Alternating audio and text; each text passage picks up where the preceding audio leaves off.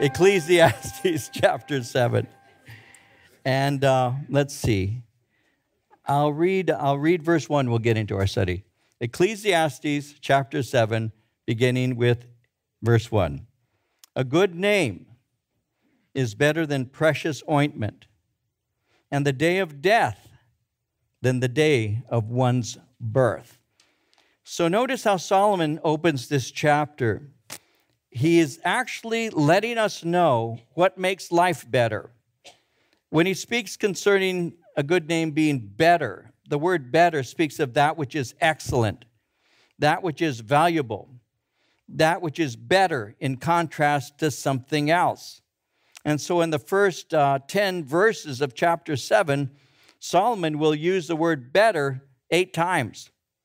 And so he begins in verse 1 by saying a good name is better than precious ointment, and the day of death than the day of one's birth. We'll spend some time looking at that. So when he speaks of things being better, the first thing that is better is having a good name. When he speaks of having a good name, that's simply another way of saying having a good reputation.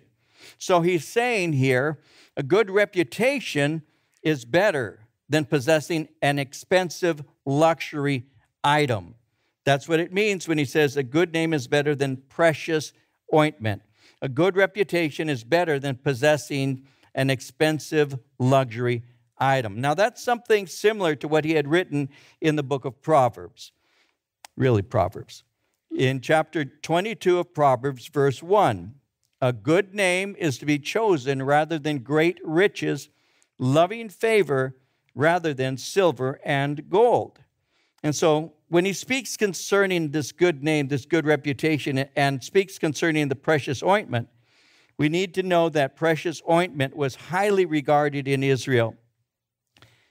Possessing precious ointment was an evidence of your financial status.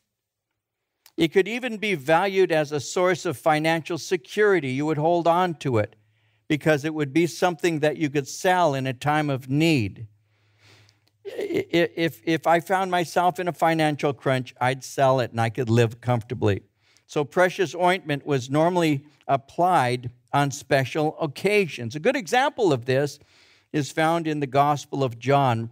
In John 12, verses 2 through 5, it reads that they made him a supper, and Martha served, but Lazarus was one of those who sat at the table with him. Then Mary took a pound of very costly oil of spikenard, anointed the feet of Jesus, wiped his feet with her hair. The house was filled with the fragrance of the oil. Then one of his disciples, Judas Iscariot, Simon's son, who would betray him, said, "Why was this fragrant oil not sold for 300 denarii and given to the poor?" And so that was something that she had that had great value. It was something she could use. In the case of a financial bind, it had tremendous value. 300 denarii represents a year's wages. And so a precious ointment was normally applied on special occasions. It was of great value, and you see an anointing taking place when Jesus had his feet anointed, his body anointed with this fragrant oil. And so when he's speaking concerning value and all, he says it is better to have a good reputation than to be materially and financially rich. And one obvious reason is that rich people don't always have good names. They don't. Sometimes somebody who is very wealthy doesn't have a good reputation. And so when they die, there may be no one to speak well of them at their funeral. And so with that in mind, we need to take whatever the Lord has given to us financially, and we need to use it in a generous and caring way. And a lot of times, we Americans do not consider ourselves financially well off. If I were to ask, normally if I did this anywhere, really, if I ask a group of Americans, how many of you are financially rich? If I said, how many of you are rich, the average Christian would raise our hand saying, oh, I'm rich in Christ. But that's not what I'm saying. If I said, how many of you are financially rich, I don't know if anybody would raise their hand. Maybe there's somebody here who would. Maybe there is somebody here who would say, yeah, I am financially rich. And the way you think of financial riches would probably mean that you had a good amount of money, because that's what we think in terms of financial riches, right? You know, so if you only have $100,000 in the bank, do you consider yourself rich? When I said only 100,000, you should have seen your eyes, right? So you would. You'd say, oh man, are you kidding me? That's a lot of money. I could do a lot of things with $100,000, right? Well, here's the bottom line. Every one of us in this room is richer than 99% of the world. We all are. Do you have a bed that you sleep in? I hope that you do. And if you do, a lot of people don't. Did you have dinner tonight? I pray that you did, but a lot of people didn't. You know, I can still remember, I could tell you stories, I'll just tell you one, of being in India, and we were in a particular village, and we were walking, and as we came around this corner, there was a temple, a Hindu temple, that we were going to walk in and look at, and there were kids who were seated outside begging. And a lot of the children, not all, but a lot of the children in India who are begging are actually sold into that lifestyle by their parents. And they begin to work for somebody who will go to where the Europeans or Americans are and will put those children out, and they will come immediately to you. Wherever your bus is, wherever your car is, anytime you're seen, you will have a group of kids around you with their hands out. And many times, those kids are actually working for somebody. And believe this or not, sometimes the people who are their bosses, we'll use that term, will actually maim those children. There have been times where they have cut their hands off. There are times when they have gouged an eye. There are times when they have broken their leg and allowed it to heal improperly so that the child limps. And they do that because it gets them more money because of the compassion of people who will see this poor child like that. And that's what they do. They use these children. And so any money you give to one of these kids is going to be handed to their handler. So when we went, I've been there twice. I spent a month in India. And when we went there the first time, we were told by the people who we were serving alongside of, don't be giving money away, because not a dime gets into the hands of that child, not a dime. So if you want to help him, give him something to eat. So we brought bags with us. We had candies and we had various, bars and all food bars that we could give to them so they could have food, because that was a more practical thing to do. And so as we were walking into this particular temple, there were children outside of the temple who were begging, and they're starving. But if you step into the temple, the people who were, quote unquote, the pilgrims were making offering to their God, were bringing grain. And they were putting grain on this platform, and the rats were coming and eating it because their God that they worship is a rat. That's what you see. I saw a lot of that. A lot of that. And so, are you rich? Do you have shoes?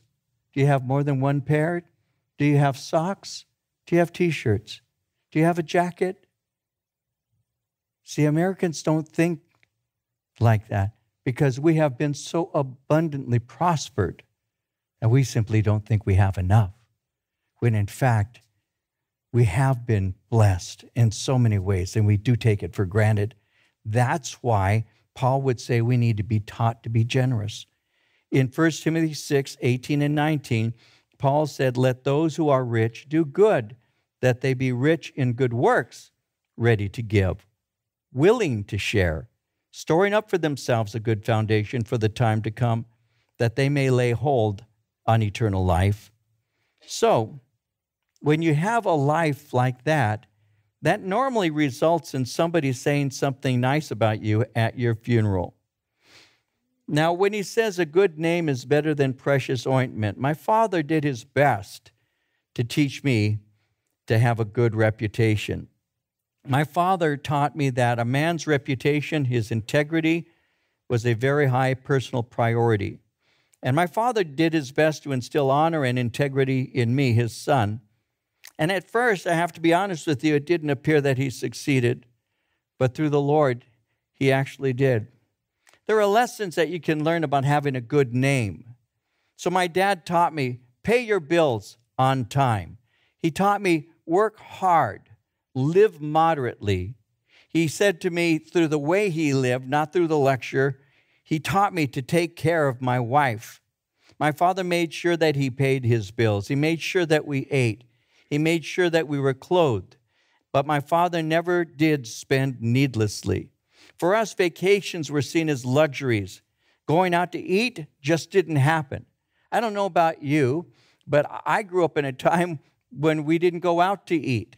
We actually had something called a Sunday afternoon supper.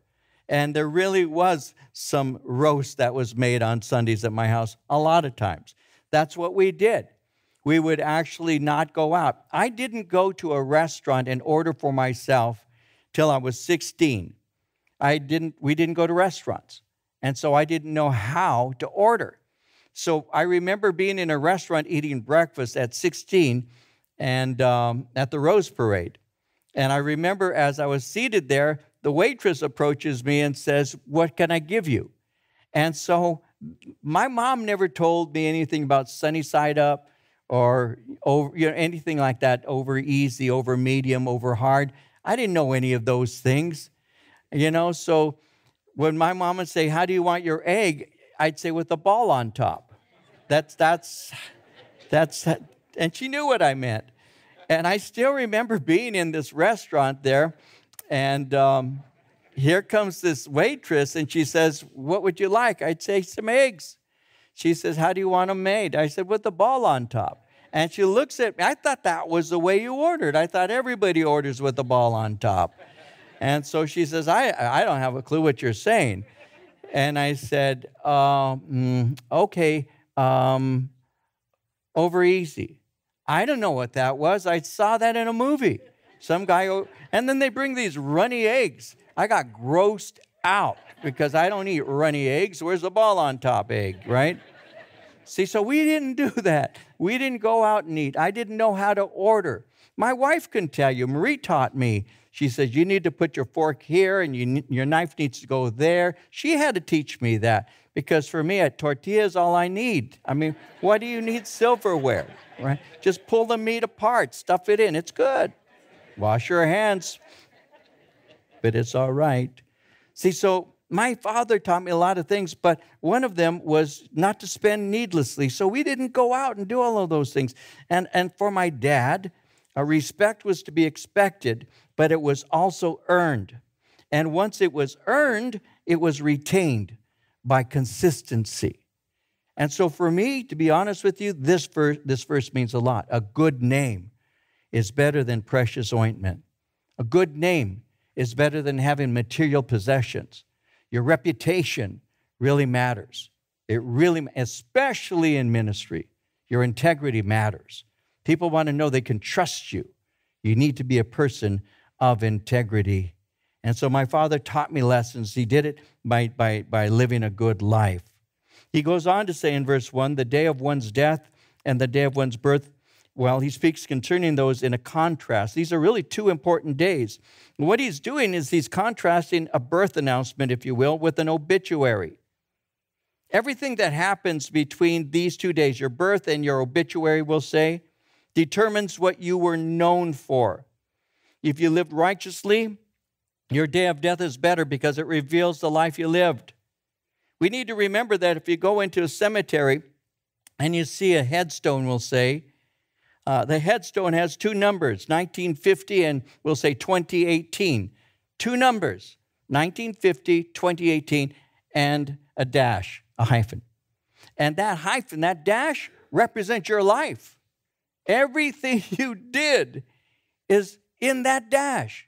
Everything. So you walk and you look at it, and it says, wow, 1948, 1999. That's the dash. And what you want to do is make sure that that dash says something about you, if you will. You need to realize that being a good person is an amazing and important thing to be. And so Solomon is saying for a good man, his death announcement is one that's filled with honor. The things said about him will reveal a life that was well spent. So I've made it my goal not to have my children lying about me, saying good things about me when they eulogize me. I want them to be able to walk up to this platform perhaps one day and say, this is the father I knew. And I don't want them to be out there trying to make up something good about that man. I would like them to flow and say, this is what he was about. And that to me is a goal in life. The day of death is better than the day of one's birth. He goes on in verse 2, better to go to the house of mourning than to go to the house of feasting, for that is the end of all men. The living will take it to heart. Sorrow is better than laughter, for by a sad countenance the heart is made better. The heart of the wise is in the house of mourning, but the heart of fools is in the house of mirth. And we'll look at this for a moment. Solomon is saying, better to go to the house of mourning. Why is that? Well, because funerals remind us that this is the end of all men. In other words, we all one day will die, and that awareness should produce sobriety. We are not to eat and drink for tomorrow we die, but in reality, we should be preparing for its inevitability. He says in verse 3 that sorrow is better than laughter, for by a sad countenance the heart is made better. Sorrow has a way of refining our faith and sharpening our vision of eternity. And the result can be a sober awareness of how brief life is, and again, causes you to prepare. Psalm 39, verse 4, Lord, make me to know my end, and what is the measure of my days, that I may know how frail I am. Psalm 90, verse 12, teach us to number our days, that we may gain a heart of wisdom. Now, when you think about it, if you were given a choice, where would you rather go, a funeral or to a party? Well, parties can be filled with friends and laughter. It can be refreshing, a lot of fun. Yet the deeper lessons we learn often come through times of sorrow and difficulty. I want to give you something. I want you to think about this for a moment. When you go into the Old Testament book of Genesis, when Adam fell, sin was introduced into the world. And in Genesis 3:17, God was pronouncing curses, and he's now cursing the man. And in Genesis 3:17, to Adam he said, because you have heeded the voice of your wife and have eaten from the tree of which I commanded you, saying, you shall not eat of it, cursed is the ground for your sake. In toil you shall eat of it all the days of your life. And in that curse, cursed is the ground for your sake. There are two things that you can see. One, he's saying the curse is coming because of what you have done. That's the obvious interpretation and understanding. Cursed is the ground for your sake. The ground is cursed, will bear thorns because of the sin that you have committed. And the ground is now cursed, and in toil and sweat you will labor. But there's a second application I want to speak about for a moment. He said, cursed is the ground for your sake. So that gives us the insight that the cursed ground is going to result in an unsatisfied life. You labor, you sweat, you hardly scratch out a living. The ground is cursed. Hard toil ultimately will produce dissatisfaction with life under a curse. God had put eternity in our hearts, according to Ecclesiastes 3:11. We have an awareness of its end. You go to a funeral and you see a friend who is being buried, and there's sorrow in your heart, and it awakens you to an awareness of how limited life is, how your days are very short. And I'm telling you, when you're 20, you think you'll live forever. When you're 40, you still think you're just middle-aged. When you're 50, you're thinking, I'm slowing down a step, but if I worked out a little bit, I'd be okay. You lie to yourself at 50. 60, you begin to say, well, you know what? I'm getting to the end of my journey. 65, 70? Should you live to 80? I'm telling you, when you're 20, a 30-year-old is old. They're old. When I was 20, Chuck Smith was 43, my pastor, and he was ancient. I thought, man, that man's an old man. He was 43 years old. And so there's this gap. But as you grow older, you begin to realize that you've got more behind you than you have awaiting in front of you. You begin to be aware of that. And as you begin to be aware of that, you need to learn to number your days. And if you go through hardship, if you go through struggles, so many people kick against those and don't realize that part of the curse was for your sake. What am I saying? I'm saying that a sense of dissatisfaction can often drive you to the one who satisfies. The sense of life isn't fair can lead you to the one who gives you life in abundance.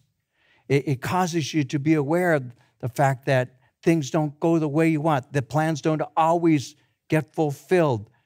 The satisfaction isn't always there. You worked hard. You were told, do well in school, and you did, and that's a good thing. You decided to go to college. You went to college. You got your degree. Now you've got your bachelor's. But as you're looking around, you realize a bachelor doesn't get you far, so I should pursue something else. I go for a master's.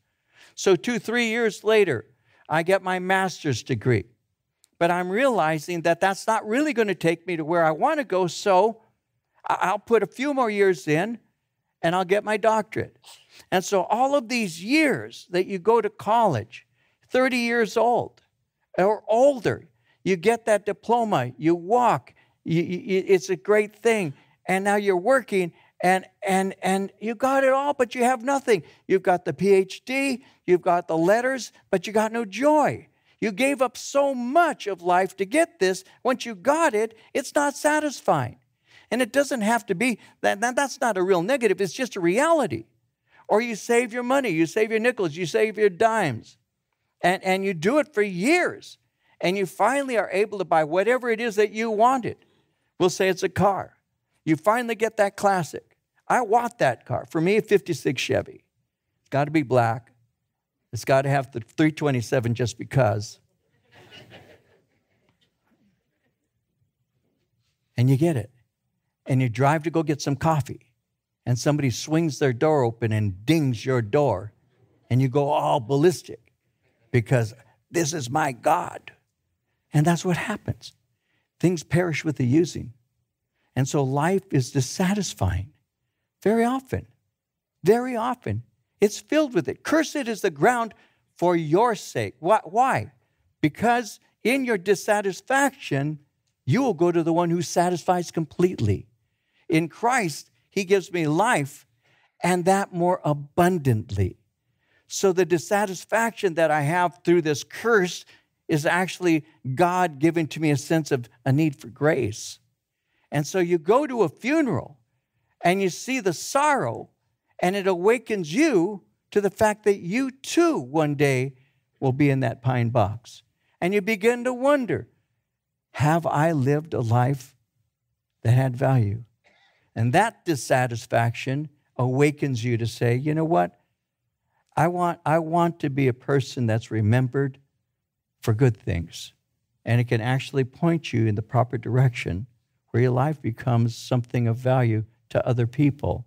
You begin to die to yourself, realizing that I have these things, but they didn't satisfy.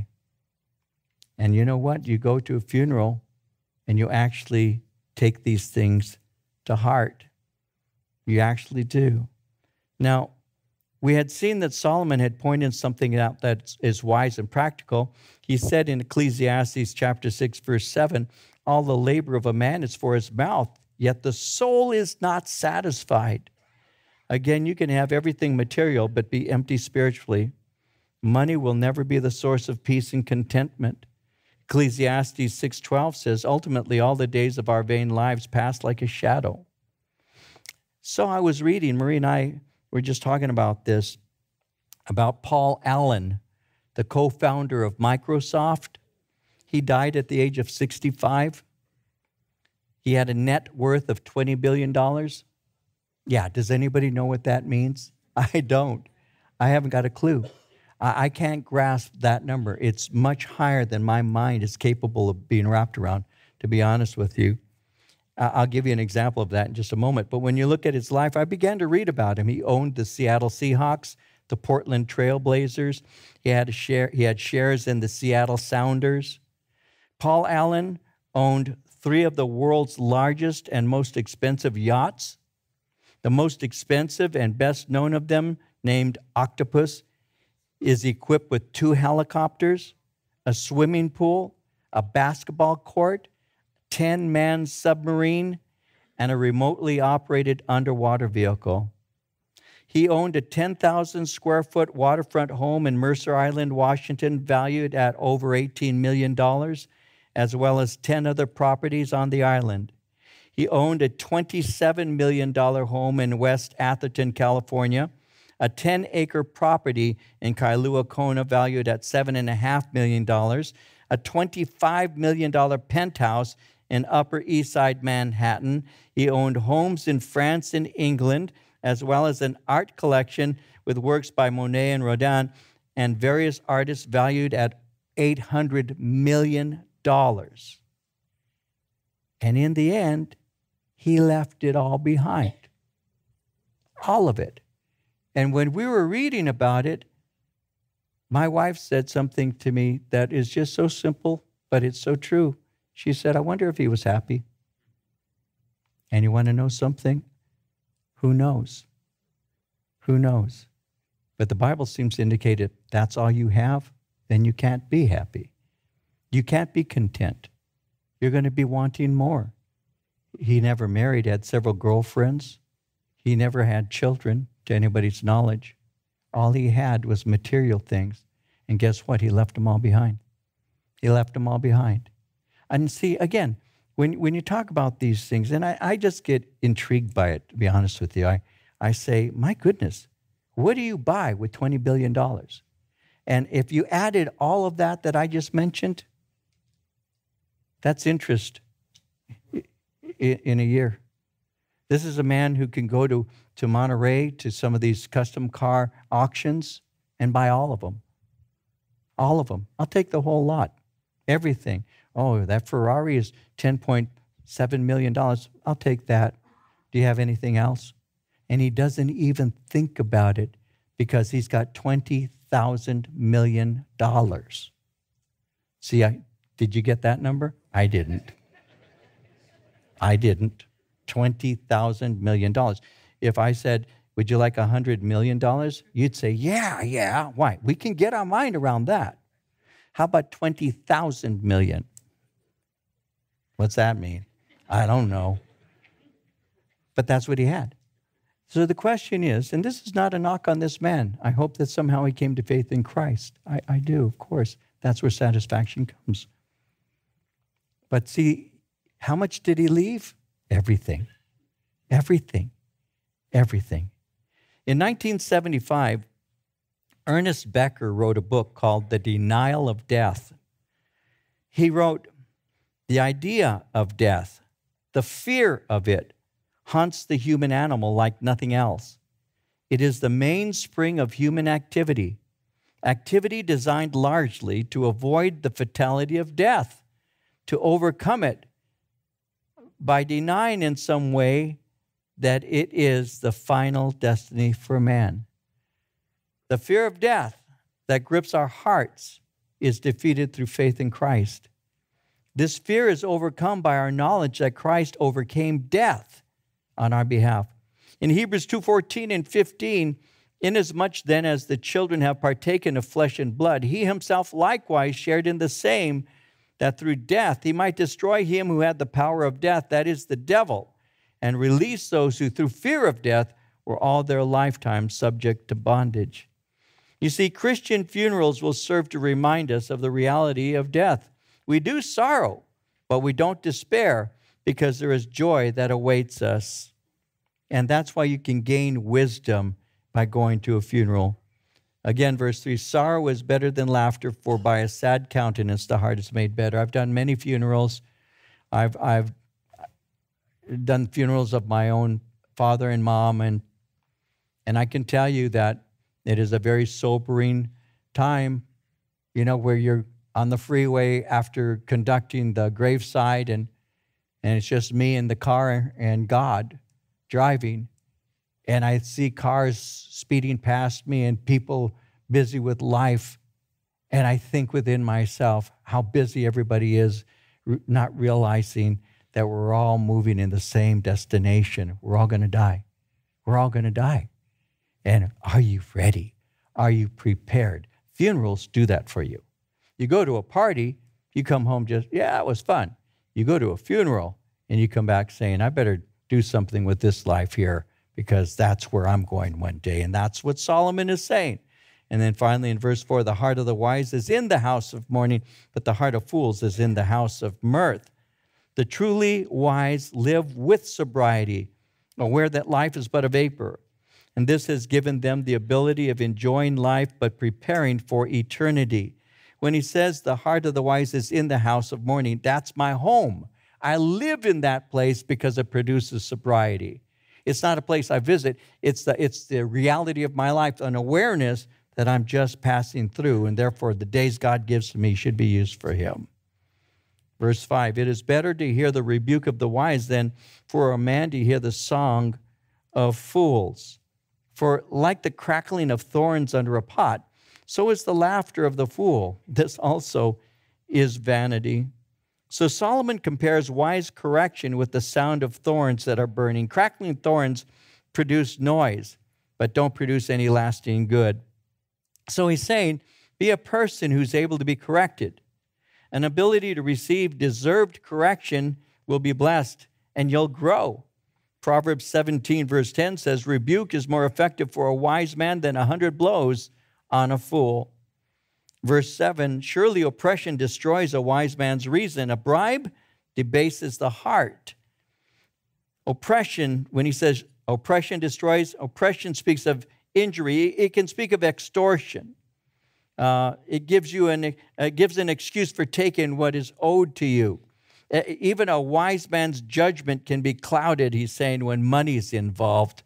And so Exodus 23:8 says, you shall take no bribe, for a bribe blinds the discerning and perverts the words of the righteous. In verse 8, the end of a thing is better than its beginning. The patient in spirit is better than the proud in spirit. You don't know what the results of something will be when you first begin to do it. So patiently wait for the results, because in the end you're going to see whether or not that was something that was good. You see, sometimes something seems pleasant at first, but ends up anything but good. So you never really know if it's good until it concludes or runs its course. So when we create our own path, we do suffer eternal consequences. When we begin to do something hastily without thinking in terms of the future, that's not a good thing to do at all. Verse 9, do not hasten in your spirit to be angry, for anger rests in the bosom of fools. Do not say, why were the former days better than these? For you do not inquire wisely concerning this. During trials and afflictions, it's easy to get angry at the Lord and our circumstances. You blame God. God, how come you allowed this to take place? Why? Over the years, I've discovered that I do have a tendency of reaping what I've been sowing. And sometimes I have gotten upset with the way things worked out, and I have blamed the Lord, but I haven't taken into consideration that it was just a natural course of events. If I do this, something's going to happen like that. And over time, I began to become wiser in my decision-making, and thus I began to say, no, I'm not going to make any movement or do anything until I actually consider what the repercussions might be, because I don't want to be one who's guilty of blaming God for things I brought on myself, because it's possible for us to do that. Especially going through trials and difficulties. We get angry at the Lord. How come you haven't removed this from me?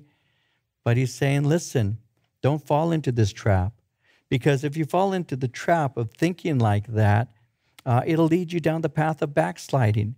And you can actually get anxious or depressed over all of that. So the key is going to be remain close to the Lord, trust in Him, and He will bring you through whatever it is that you're experiencing. And understand that when you go through something, if you yield to Him, He actually has a way of conforming you into His image. He changes you, and He begins to work in you so that you become more like Him. And I've discovered that, and I'm discovering that perhaps you have too. Have you ever said, God, make me like you? I want to be like you. Your word says you're conforming me to the image of Christ. How does He do that? Sometimes He does that through affliction. Sometimes He does that with my thinking of what He's like, and then Him revealing to me that He's nothing like that at all, and teaching me what He really is all about. It's like when Abram was there and the angels began to visit him in the book of Genesis, and they began to share with him that they were going to see whether or not the things that had risen to heaven were true, meaning they were going to Sodom, Gomorrah, the other cities, and judgment is about to come. And as Abram is there speaking to these angels, he's got concern because he has a nephew and the nephew's wife, and he's got some children, nieces there, relatives, a number of them. And that's where that famous story comes where he begins to speak and says, well, for the sake of 50, would you spare the city? Yes, for the sake of 40, 30, 20. I've already spoken to you. Let me speak to you one last time for the sake of 10, because in his mind, he's got 10 relatives there in the city in Sodom. And what's happening is he's beginning to learn things about the Lord, that God is extremely gracious. For the sake of 10, He would save an entire city. And what happens is when you're going through things, sometimes the Lord is going to remove from you false expectations so that you see what He really is. It's like when John the Baptist is in prison and he's hearing of the works of Christ, and he begins to be a bit confused and sends a couple of his men to go speak to Jesus. And he says, ask him, are you the coming one, or should I be seeking another? Now, how come John, who is the one who baptized Christ, who saw the Holy Spirit descend on him, who knew that God had said, the one whom you see the Spirit descend and remain, this is He already had all of that. He was one who was in the wilderness from his youth. He was walking in the Spirit, filled in the Spirit, with the Spirit in his mother's womb. But what's going on? Well, I'm about to lose my head. I've been preaching righteousness. I said this is the Lamb of God who takes away the sin of the world. But there are things about Him that I don't think I get. I thought He would be in a different way than He is right now. And I thought He'd be after me. Because when you look at John, you see that John is one who says, repent, for the kingdom of heaven is at hand. He's the one who's pointing at people, and he's calling them names and things. And he's expecting Christ to be like that. That's what he thought about God. He thought, He's going to bring law. And now I've got somebody who's gentle and gracious, and I'm not quite sure I'm losing my head for the right person.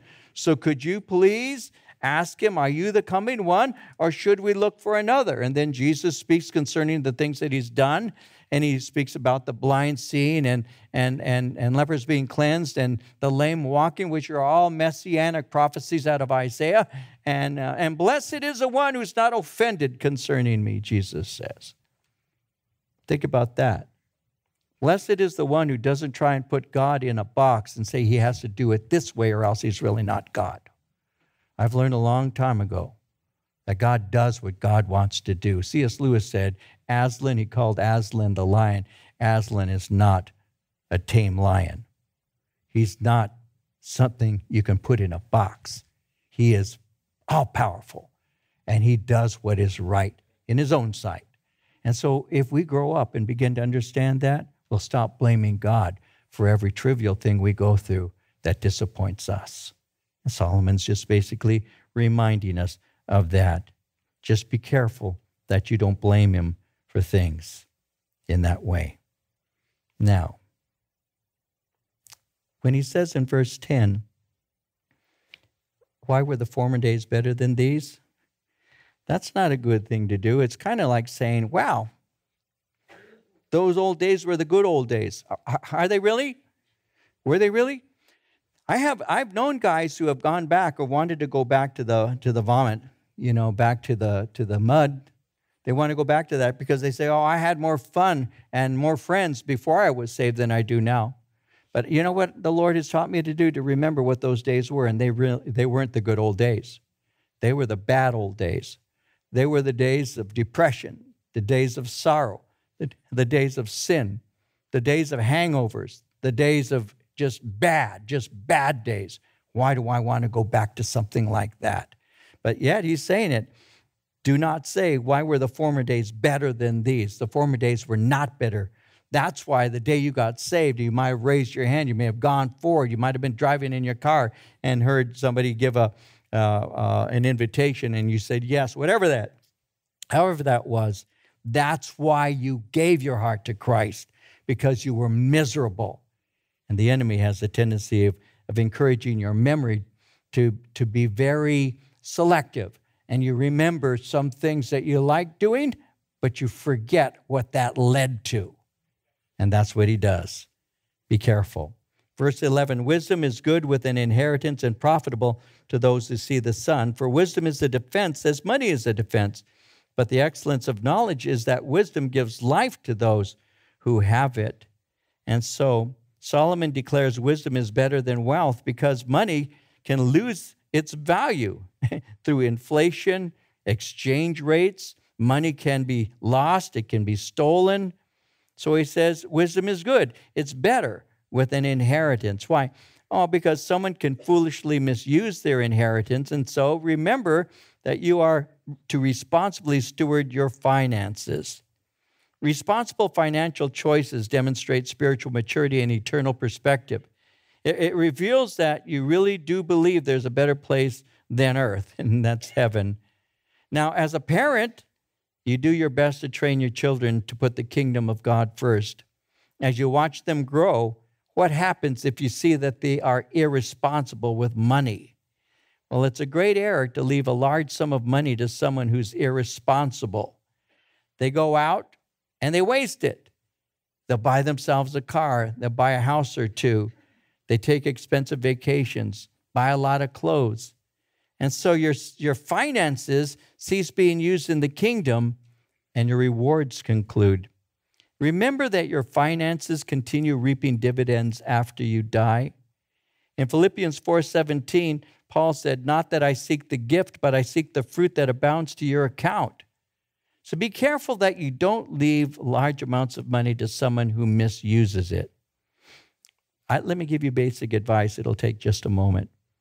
If you can, sit down with a financial planner. Develop a strategy of dividing whatever inheritance you might leave behind. Establish sums that each person will get. Set up a schedule depending on their age and maturity. Appoint an executor who will follow orders in your living trust. I have a living trust. We first established our living trust, Marie and I did, when my children were young. Because I thought, what if we both have an accident and we go at the same time? My children will get the house and they're going to get, whatever it is I leave behind. And if they're 16, 17, 18, and you give them an inheritance, it's a good chance that they're going to use it on things that aren't wise. Just a very good chance. Because they don't have a concept of money. They don't realize how to use it yet, right? So what we did is we got an executor. And I had a couple men that I trust, and they would be responsible for the distribution of whatever inheritance I left behind for my kids. And they would get it in certain increments, not all at the same time.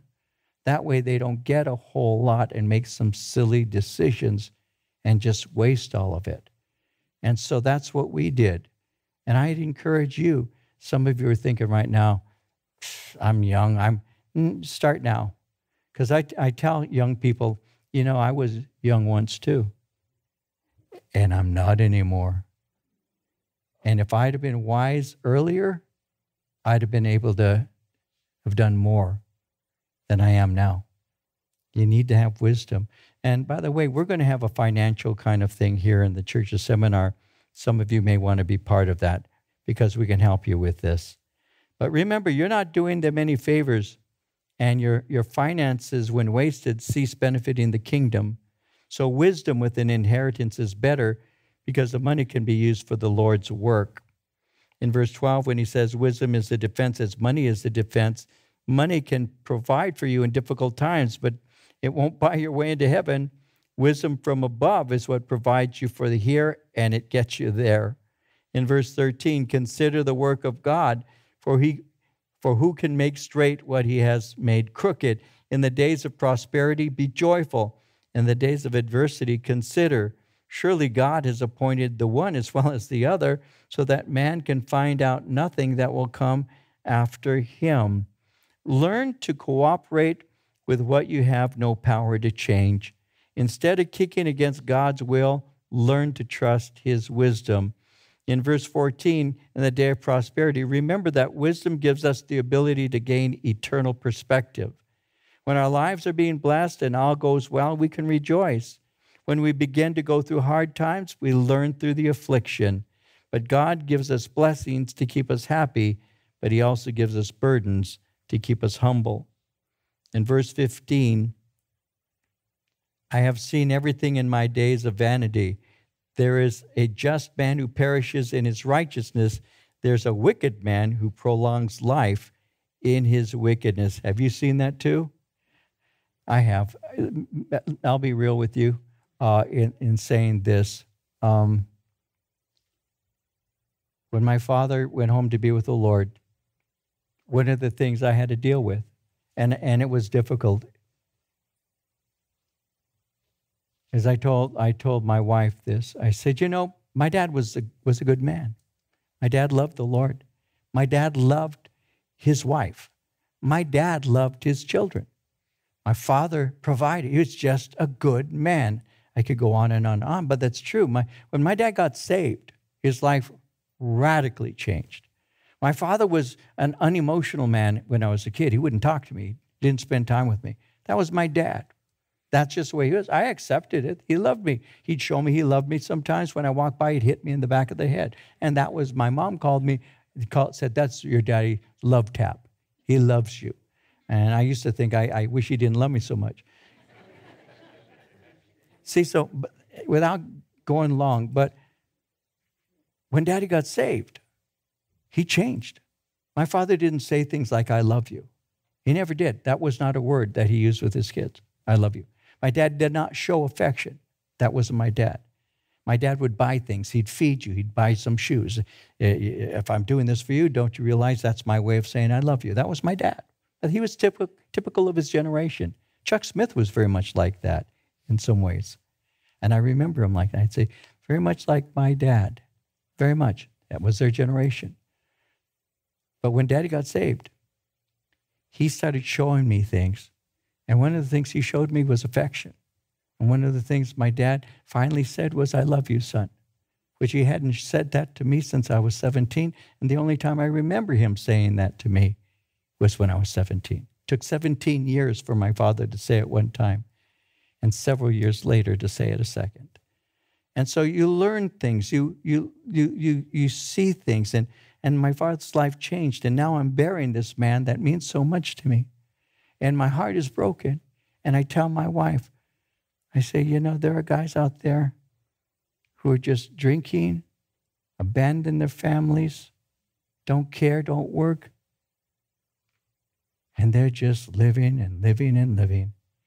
And a man like my father, who took a retirement at 65 to take care of a sick woman and cared for her till the day he died, that never went out on her, never was unfaithful to her, loved her like she was the only woman on the face of the earth, and he's dead. Who's going to take care of my mom the way my dad did? And I wrestled, I'll be honest with you, I wrestled with that. Father, this doesn't seem fair. I see all these people out there, and they get drunk, they find themselves in an alley, and they get up and stagger home. They're unkind to their wife, unkind to their children. I wrestled with the Lord concerning those things. There is a just man who perishes in his righteousness. There is a wicked man who prolongs life in his wickedness. And I've seen that. And this is what the Lord taught me, and I'll say it to you very quickly. I discovered that the Lord is very long-suffering, great in patience, and gives them opportunities to get right with him. They need more time so very often, so that he can give them more opportunity to come to faith in him. And that's how I began to comfort myself. You know what? My dad, he's with Jesus. He wouldn't want to come back. My mom's with Jesus. She wouldn't want to come back. They're enjoying themselves. But there are people today who still are miserable, and the Lord has given them added additional time. And that's why it's very important for us to be faithful as we share the gospel with people. Verse 16, do not be overly righteous, nor be overly wise. Why should you destroy yourself? Do not be overly wicked, nor be foolish. Why should you die before your time? It is good that you grasp this. It's also not remove your hand from the other, for he who fears God will escape them all.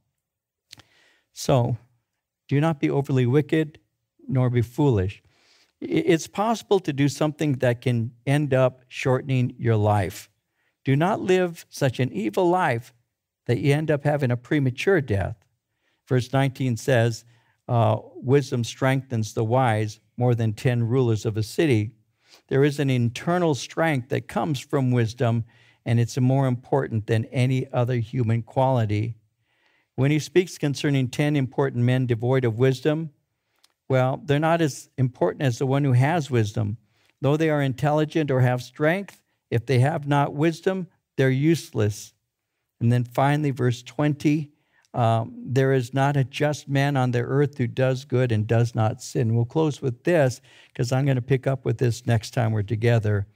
Not a single person outside of Jesus lives a perfect life. Proverbs 20, verse 9, who can say, I have made my heart clean, I'm pure from my sin? No one. Romans 3:23, all have sinned and fall short of the glory of God. 1 John 1, 8 through 10, if we say we have no sin, we deceive ourselves, the truth is not in us. But if we confess our sins, he is faithful and just to forgive us our sins and to cleanse us from all unrighteousness. If we say we've not sinned, we make him a liar, and his word is not in us. All of us are sinners, every human being, and all of us need a Savior, Jesus Christ. And that's why we came to faith in Christ, so that he could wash us clean from our sin, give us the power of his Holy Spirit, guide us with his word, give us a community of believers, and to teach us to be like him, so that our lives ultimately have great pleasure and joy, not by the material things that we possess, but the sense of having a relationship with the God of the universe, who one day will welcome us into heaven as his children.